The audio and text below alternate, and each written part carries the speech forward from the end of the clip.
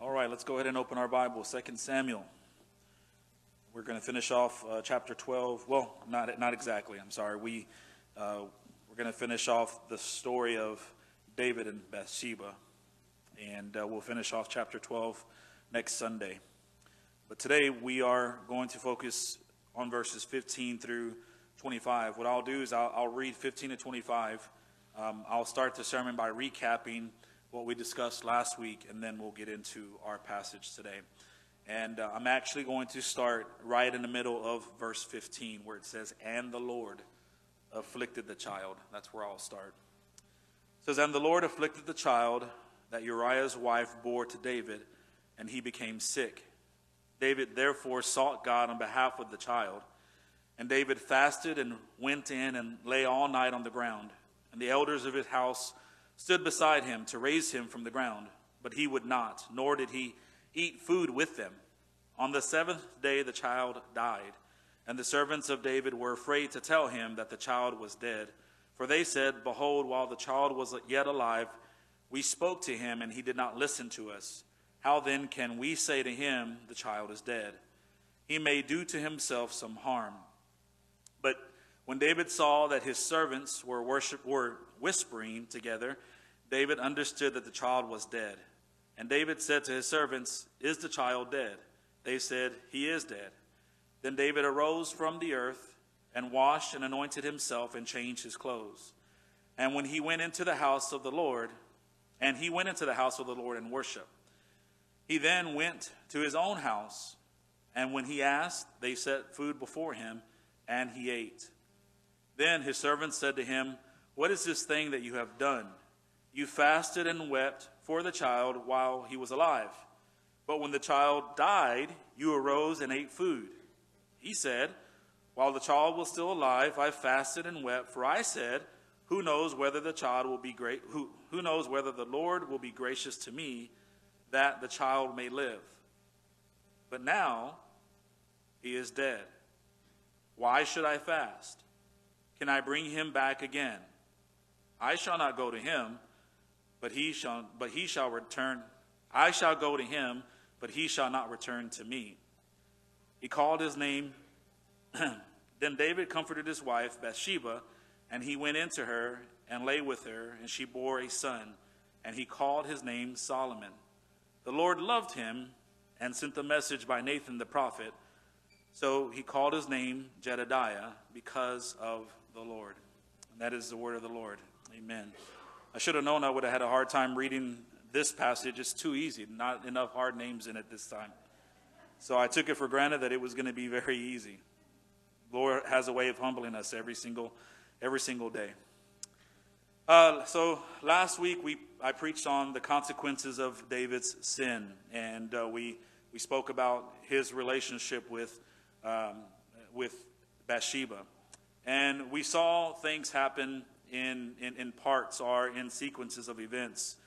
First, we saw that the Lord confronted David through the prophet Nathan, and he confronted David of his sin. And we saw how that was a depiction of the God that we serve. We serve a merciful God, and that is who he is. He is completely merciful. We are studying the attributes of God in Sunday school. And mercy is one of the attributes that we talk about. Now, when it comes to the attributes of God, one thing I've noticed every Sunday school teacher say is that this one thing is not what God is only about.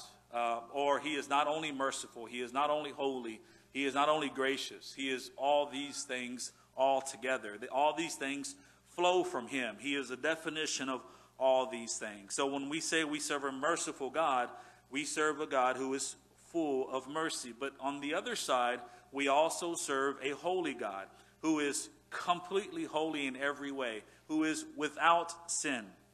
So how can it be that we serve a merciful God, yet one who is holy? Well, when we say that, we say that he, in his mercy, has allowed sin, but not without a price. The price of sin is his son, the sacrifice of his son. And that is why Christmas is so important for us today. But one thing we must recognize is that no sin goes unnoticed by God. As a parent, it is one of the hardest things to do to hold your children to a perfect standard and to not let one of their bad decisions go by. Our knowledge is limited. And sometimes they're able to do things without us knowing it. God knows, but we, and that's something I remind my kids all the time, I may not know, but God always knows. So, God is not like us where we miss things. No sin goes unnoticed with God, nor does it go unpunished by the Lord. Nathan was told to go and confront David about his sin. And Nathan did it in a very smart way because he was speaking to a king. He was speaking to a man who could take his life if he upset him too much. So Nathan used a parable to confront David and to get to the heart of the matter. In the parable, there was a rich man and there was a poor man. The rich man represented David. The poor man represented Uriah. The rich man neglected his riches. He had everything he wanted. He had a visitor come in. Instead of slaughtering a lamb from his flock, he took the one or the only one that the poor man had. He neglected his riches to take everything from the poor man to prepare for the visitor. Now, this was a representation of David taking Uriah's wife, Bathsheba, and then also having him killed and then marrying her. That was the confrontation that Nathan was to have with David. Second, the Lord exposed David's sin. That was a depiction of how we serve a God who knows not only our actions, but also our hearts. We stand exposed to the piercing judgment of God. He is the only one who knows us inside and out. He knows our actions and our thoughts. What we do in darkness, the Lord reveals by the truth of his word and also by the working of his providence. That's why there is discipline, and we'll get to that here in a second because that's exactly what happened to David. Just when David had become indignant with the actions of the rich man in the parable, David did not know it was a parable. But when he thought it was an actual story, and he interrupted Nathan in the middle of this story, and he proclaimed judgment on the rich man, that he must die and that he must pay back fourfold of what he took. It was at that moment in time that Nathan revealed to David that he was that rich man. And at that point, David could do nothing but confess his sin in shame. He had no excuses for it. And one thing I thought that was very interesting is that he did not ask for any pity from God. All he did was say that he sinned against the Lord. Then third, after David's sin is exposed, we see that the Lord disciplined David for his sin. And when he disciplined him, we see that his hand was harsh upon David. But in his discipline, the Lord did not crush him, nor did he destroy him. What David had done in secret, the Lord would do to him before all to see. Verse 11, the Bible says that he would raise evil against him from his own house. Also in verse 11, he would take David's wives and give them to his neighbor. Verse 14, he would take the life of the child that was conceived by David and Bathsheba's adultery. See, David was shown mercy, but because of his sin, the baby would have to die. And we talked about how that was a picture of the cross all the way back to 2 Samuel. Finally, we can put ourselves in David's shoes and we can say, yeah, we're like David in this situation. We weren't like David when he killed Goliath. We weren't like David when he won all those victories. But when David sinned egregiously against God, that's where we can put ourselves in his shoes. Because we have sinned against a holy God. And because of our sin, the baby born on Christmas must die. So it's a beautiful picture of the cross all the way back to the Old are from the Old Testament. When we look at this story, we see that the discipline of the Lord was both terrifying and comforting. Terrifying in what calamity he brought upon David and seeing what he's capable of in his discipline. A lot of people don't want to see that about God. They don't want to see that. They don't want to acknowledge that. They want to say God is only a God of love. Yes, he is a God of love, but he is also a just God. He is a holy God, and we must remember that his attributes all come together perfectly. So when we see that his discipline is terrifying, for us who are in Christ, it is also comforting, because we saw that God disciplined David for his own good. He knew just the amount of discipline to give him, but yet it was harsh upon him. Well, today we pick up right after God's discipline upon David was proclaimed by the prophet Nathan. And now we're going to see it, or we see it come to fruition in our passage. The very first thing that we see is that the child dies. And that's exactly what the Lord said. But one thing that's unique here is that the Lord wasted no time in executing his judgment on David. Follow me with these sequence of events. Chapter 11, verse 27. The Bible proclaims that the thing that David had done displeased the Lord.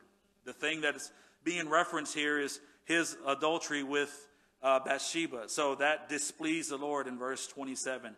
We talked about how that was just a frightening passage. It just kind of just sits there and hangs alone. It's the very ending of that part of the story. It just sits there and lets you know that what David had done was egregious against the Lord. And then in chapter 12, verse 14, we see that David had been given mercy by God, and he would not die. But look at what verse 14 says. Nevertheless, because by this deed you have utterly scorned the Lord, the child who is born to you shall die.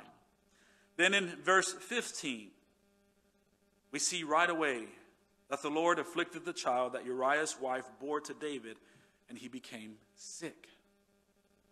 And that's where we ended last week. And if you don't read any further, you're kind of wondering what's going to happen. It doesn't look good, especially after what the Lord had already proclaimed to David.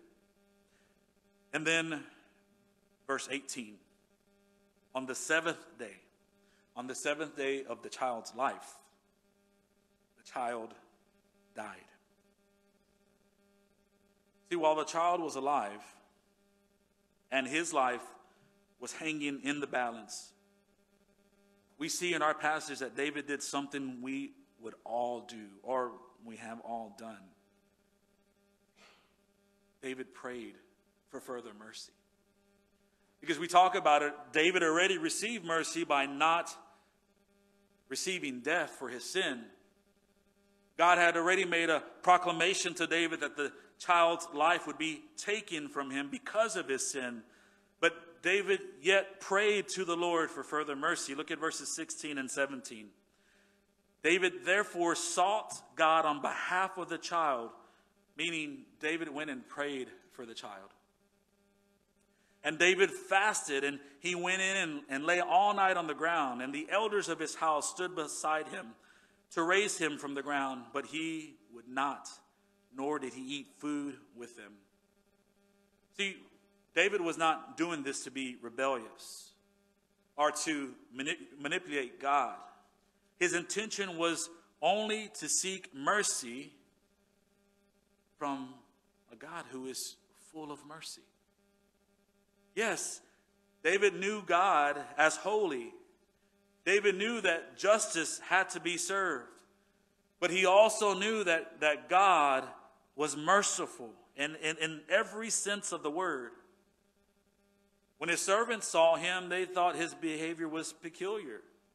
Because to them it seemed like David, like he had things backwards. Look at verse 21. His servants said to him, "What is this thing you have done? You fasted and wept for the child while he was alive, but when the child died, you arose and ate food."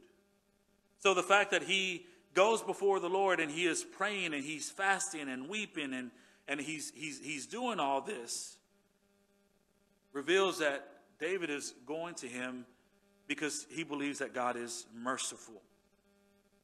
And David would reveal to his servants why he behaved in such a manner. Verse 22, he said, while the child was still alive, I fasted and wept. For I said, who knows whether the Lord will be gracious to me, that the child may live. When we look at this passage, it really moves me because I understand what David is doing here. See, David is a man who belongs to the Lord. David is a man who has been humbled by God. This is not the first time. This is probably the worst time up until now. But this is not the first time he has been humbled by God. And when you have been humbled by God over and over and over and over again, like initially, I remember when I was younger and I was being humbled by God and I didn't realize that's what was happening. And you start to do all kind of things to fix the problem. You start to put all your effort into making things better. You start with yourself and then you move on to everybody else. And you're trying to put patches and Band-Aids and you're just going along. But then the more you grow in Christ, the more you realize that's all just busy work. It really is. It's all busy work if you're doing it for the wrong reasons. Because when trouble comes our way, our initial action should always be to seek the Lord for mercy. That needs to be immediate from us. We're not going to fix anything without the Lord's help. And so when I see this, I see that David had no other choice in his mind but to seek God for mercy. He understood that this was discipline. God made it simple. God said, I will discipline you, so to speak. And this child born to you will die. He knew what was going to happen, but that's all he knew was to seek God for mercy. Psalm 86:15 says this about the Lord, but you, O Lord, are a God merciful and gracious, slow to anger and abounding in steadfast love and faithfulness. The lesson we learn here, the fact that David prayed and he fasted and he laid prostrate on the ground, the thing that we learn here is that no matter what we endure, no matter what we face in this life, we must always seek the face of God for mercy. Because he is completely and utterly merciful. This is true even when we are going through the discipline of God, or when we are going through discipline from God. A lot of times when things get difficult, many give up. A lot of times when things go difficult or things get difficult, many say, what's the use? God's going to do what he's going to do. God has already decided it. Still, when you do not see a light at the end of the tunnel, I implore you to trust and obey. We seek God through our difficulty, or when we are going through difficulty, because that's what we are commanded to do. And there is no better way for us to trust and obey than to be faithful to the Lord in prayer. And this is what makes it very difficult. A lot of times when things are going well, we thank God and we praise God. In other words, we feel like praying to God because it's all good and wonderful. When things are crashing, when things are not going well, when we're suffering through God's discipline, we stop praying. Why? Because we don't feel like it. Right? We don't feel like praying. How can we utter a prayer when things are going so bad? We don't feel connected with the Lord. We feel disjointed from him. We feel like we are far off from him. Well, David didn't pray because he felt like it. He prayed because that's what he knew to do. As for us, we don't pray because we feel like it. We must pray We must pray because that's what we've been commanded to do. Or in other words, we don't pray because we feel like God is merciful. Sometimes understanding God's mercy, feeling God's mercy in the time of your trouble is so difficult because you feel his hand heavy upon you and it's just pressing you down and you're wondering, where is this mercy? You're blind to the mercy God has given you because he's merciful to us every single day.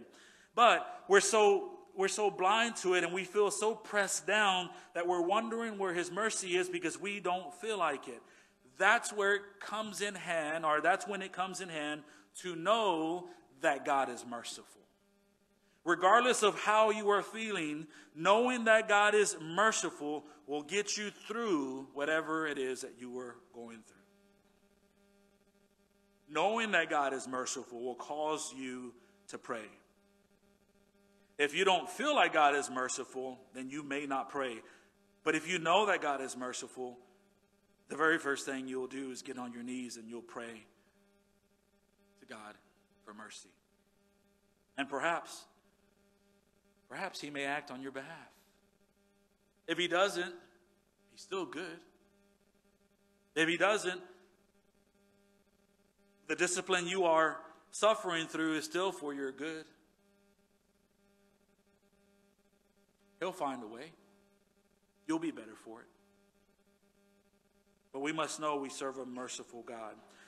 The next thing we see is that David, he goes to the Lord in prayer for mercy, but his prayer is not answered according to the way he wants it to be.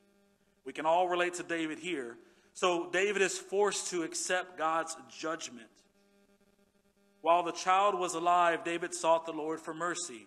He prayed, he fasted, he laid on the ground. His disposition was so dire that his servants were concerned for his health. They were concerned about him.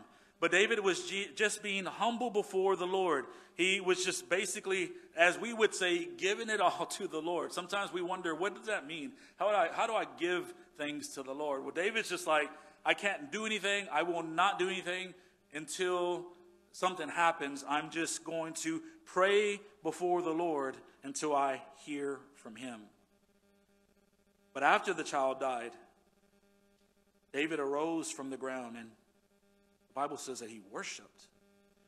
Look at verses 19 and 20. But when David saw that his servants were whispering together, David understood that the child was dead. And David said to his servants, "Is the child dead?" They said, "He is dead." Then David arose from the earth and washed and anointed himself and changed his clothes. And he went into the house of the Lord and he worshiped.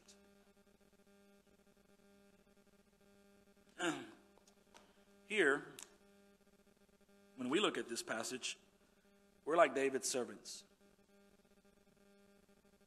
The child is alive. Seems like David is mourning. The child dies. David gets up and he goes to worship. When we read this passage, we expect him at this moment in time to be crying, to be wailing, to be moaning with the pain of losing a child. And I'm sure all that happened. Scripture doesn't get that specific for us. But what we do see David do is that he gets up, he goes and he ceremonially prepares himself for worship, and then he goes into the tabernacle to worship the Lord. And then furthermore, Scripture tells us in verse 20 that after David worshiped the Lord, he went into his home and he ate. And here again, his servants ask him, "What's going on?" And David's explanation for all this, he says, "But now that he is dead, now that the child is dead, why should I fast? Can I bring him back again? I shall go to him, but he will not return to me." Now, when we read that passage, it could seem that now that the child is dead, David just doesn't care anymore. That could be one way to view it. David here didn't get his way, and then now he's having a pity party, and he just doesn't care anymore about anything. But let me ask you this. What if David is rightfully seeking the only true comfort he knew? What if he's doing that?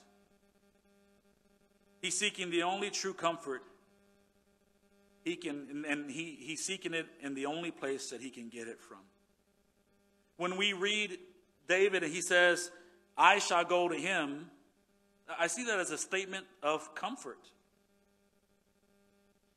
That's not somebody who is having a pity party or someone who is just mad right now at this moment in time.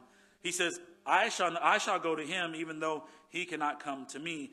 That's like us saying, I'm going to miss him, but I know I'll see him again.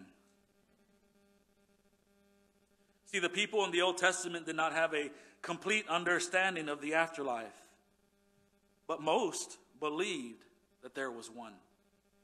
And we see David's theology here about the afterlife. And he believed that there was one, and that brought comfort to him. And David took comfort in that though the child had died, he would see him again. I can't tell you every reason why David worshiped the Lord here, but I guarantee that is one. That he went in and he worshiped the Lord because he knew he would see that child again. That is one of the most comforting things in a Christian funeral. I've done both Christian and non-Christian funeral. When a Christian dies, there is mourning because we're going to miss that person. But when a Christian dies, there's also a celebration. There's celebration knowing that that person is in the presence of their Savior. And knowing that we will see them again. Everyone in here we're all alike. We're all alike in that we've had trouble in our life. Some more than others, but we've all had trouble. And if you've lived to be an older age, you've probably experienced more trouble than someone who is younger. That's not always the case. But as I sat here looking at this passage and seeing David's actions here, how he just rose up and he went to go worship God after this child died, I think about how I have learned to do that in my own life. And again, it goes back to being humbled by God. Those who have not been humbled by God as often, they are going through this, they're learning this, and you can see them trying to fix their own problems, and they haven't yet learned to just go to the Lord and pray for mercy, but not only pray for mercy, but to praise him for who he is, because you know he's going to help you get through this. For us, when we lost our child, when I lost both parents, when I dealt with the reality of death myself, I think back to all those situations, and the only thing that brought me comfort was the Lord. The only thing that soothed my soul was meditating on his word, was praying, was listening to and singing music that praised him. Nothing ministered to me like that. I understood that people were praying for me. I appreciated people reaching out to me and my family during those times. And that did minister to us.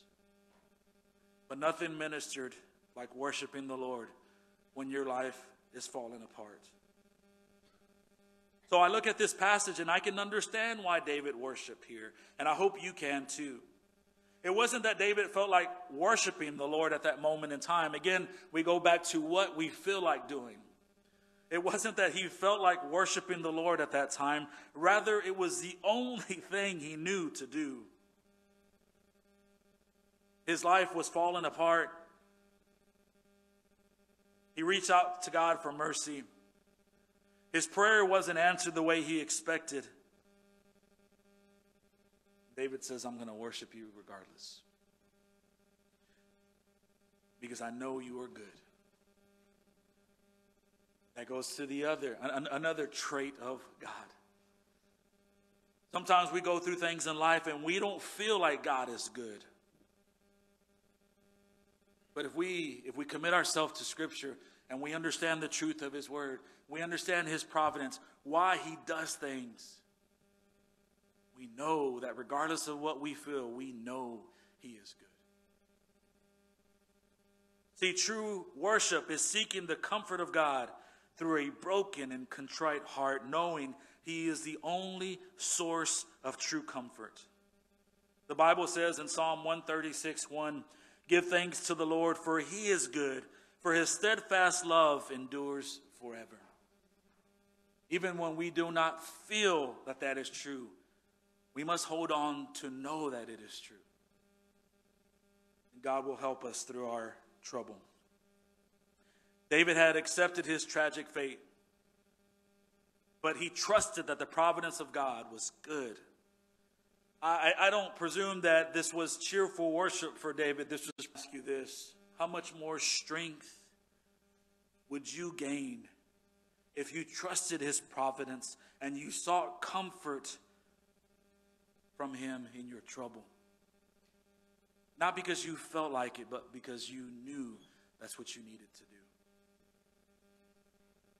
He is the one that we need to go to, not only for mercy, but for comfort as well.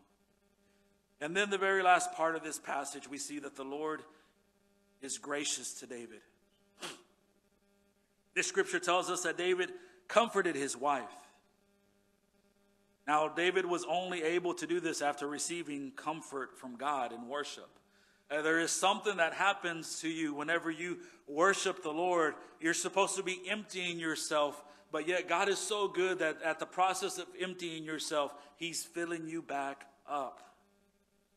And 2 Corinthians chapter 1, verses 3-4 says, "Blessed be God, be the God and Father of our Lord Jesus Christ, the Father of mercies and God of all comfort, who comforts us in our affliction, so that we may be able to comfort those who are in any affliction with the comfort with which we ourselves are comforted by God."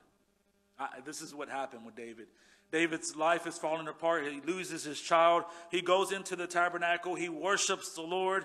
And after he finishes worshiping the Lord, notice he doesn't eat. He doesn't get back to normal life until after he worships the Lord. Why? Because he is restored. He is comforted by God. And then he's able to move on, so to speak. Not to just leave that behind. Not that it didn't affect him anymore. But he's able to gain strength to move on, to eat. And not only to eat, but to minister to his wife. See, the joy of knowing that God is good despite what is happening is when we are able to share that truth with others. We're going through a hard time. Our life is falling apart. But we're able to genuinely share that God is good. That's what I love about preaching. There are so many times when, and it makes sense. It makes logical sense, but it doesn't make spiritual sense. There are times when, in the past, when we have gone through a very difficult time, and the church wants me to take some time off from preaching. And I do take time off, but there is something special about preaching that has helped me through the most tough times in my life. Why? Because I get to tell you how good God is. And at the same time, in preparing that sermon and preparing those Bible studies, I am forced to face the truth that despite what is happening to me, He is good and He's worthy of our praises. And after receiving comfort from God, David was able to proclaim God's goodness to his wife. I think what's very interesting here is verse 24. Verse 24 is the first time that Bathsheba is said to be David's wife. This whole time, God has pronounced judgment against him. When God pronounces judgment against him, He says part of his sin is that he is with Uriah's wife. But now, for the first time, Scripture says that Bathsheba is David's wife. This is God's grace all over David. But we also see that God was gracious to David in a very tremendous way. Like when we use the word, my cup runneth over, this is one of those situations where if we were David, or maybe David himself said, my cup runneth over at this moment in time. Look at verses 24 and 25. It says, then David comforted his wife, Bathsheba, and he went into her and lay with her, and she bore a son. And he called his name Solomon.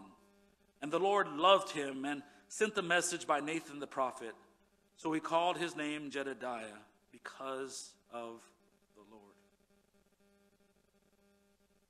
See, God had already shown David mercy by not taking his life as a blood guilt for his sin. He had bestowed grace upon David by giving him comfort, and also by enabling David to comfort his wife after the death of their son. At this point, if God did nothing else, he would be completely gracious. Now God gives David grace upon grace. He gave David another son. This was Solomon. This one was going to be a special son. Because if you remember just a few chapters back, the Lord made a covenant with David. And the covenant with David was, your throne will be established forever. Your throne will endure forever. Not for your sake, but for my son's sake, said God. And so here we have this promise from God, but then we have David with this egregious sin, and it seems like that would have broken the covenant. But it didn't. And when we're reading this passage, we're like, oh no, David's in trouble here. Things are not going to go as God had said for him, because he didn't do what God said for him to do. He sinned against the Lord. This looks like Saul all over again. But in that covenant, God had told David, I will not remove my spirit from you like I did Saul. This is not anything you've earned, David. This is a promise I am making to you. And we see David sin, and we see his son be taken from him, and it seems like the future of his kingdom is in jeopardy, and then God gives him another son. And he names him Jedediah. That translates to beloved. The Lord loved Solomon. And it would be through Solomon that David's throne would be established forever. Solomon would be no better than David. He'd be worse. And we see God's grace exceeding in his life as well. This is amazing, because David had sinned against the Lord. He deserved death, but God was gracious. When we look at that, we must understand this, and I'll close with this. His mercy, and I speak about God, his mercy is made new every day. Every day. I tell my kids that all the time. They get in trouble, they get disciplined, and I try to let them know his mercy is made new every day. You are not shunned from God because of this. You are not shunned from us. There is forgiveness because his mercy is made new every day. And we are overwhelmed by his grace. We are overwhelmed because we are taken care of by his providence. But listen to this. The gift of salvation that we have through the cross, that is grace upon grace. John 1 verse 16 says, for from his fullness we have all received grace upon grace. So I leave you with this. What we truly celebrate today It's not family. Family is wonderful and good. And it's so good to see everybody's families here. It's a wonderful time. But that's not the reason why we celebrate. We don't celebrate because of friends. We obviously don't celebrate because of presents. No, those things are good and they can be godly, but those things are secondary to the grace upon grace that God has lavished on us through his Son, who came to earth as a baby. Let us pray.